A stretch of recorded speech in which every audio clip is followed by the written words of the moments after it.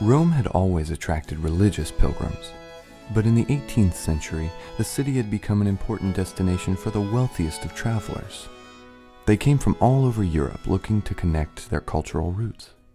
As the English doctor Samuel Johnson said, "All our religion, almost all our law, almost all our arts, almost all that sets us above savages, has come to us from the shores of the Mediterranean." Travel was different in Vasi's day. It was much more complicated, and it took longer and required greater resources. Only the very rich had the funds and leisure to travel. After 1648, when the Peace of Westphalia brought an end to a century of religious wars, a stabilized Europe became increasingly safe for travel. While people had always traveled for business or diplomacy, now increasing numbers were able to do so simply for self-education and the satisfaction of curiosity. The age of the Grand Tour was underway.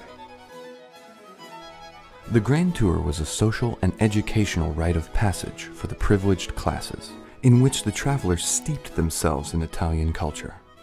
The pace was slower and more immersive than the way we travel today, with trips taking anywhere between 6 months and 2 years. For the elites of Northern Europe, educated as they were on Cicero and Caesar, Rome was the climax of the trip. The typical grand tourist was a man in his 20s. Sometimes he came with a wife or even children, but nearly all of them brought a small entourage of servants, often including a coachman, accountant, a tutor, and sometimes even an artist to sketch the sights the way a modern tourist takes a snapshot. Early travelers fueled the vogue for the Italian journey by publishing memoirs.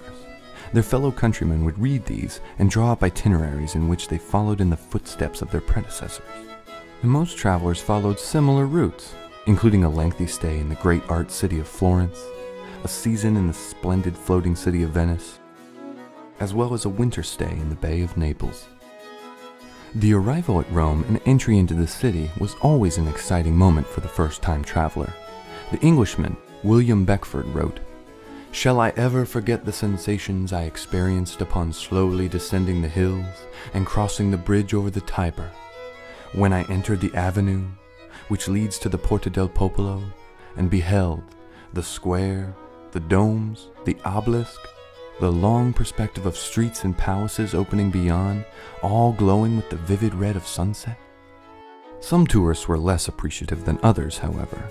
Pier Leone Ghezzi satirized the uneducatable youth in his caricature of the tour guide, who was colloquially called a bear leader. As the English traveler Joseph Craddock wrote in his memoirs, "Foreign travel is knowledge to a wise man and foppery to a fool." But many of the visitors threw themselves at the opportunities with vigor and appreciation. They took lessons from antiquarians, they bought guidebooks like Giuseppe Vasi's Itinerario Istruttivo, and they studied the city's sights and thought seriously about its lessons. And just as today, the grand tourists shop for mementos of their travels. The very wealthiest of tourists acquired ancient Roman sculptures and galleries full of paintings. Along with these painted works, the tourists collected many other types of souvenirs, including miniature bronze sculptures and book-bound cases like these, which held collections of plaster cast cameos reproducing ancient and modern Roman art.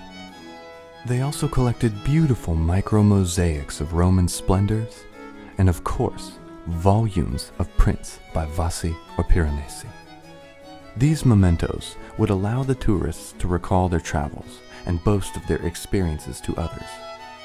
Drawing them off the shelves in their far-off homes, they could reflect on their fantastic journeys and travel back through their memories of Rome.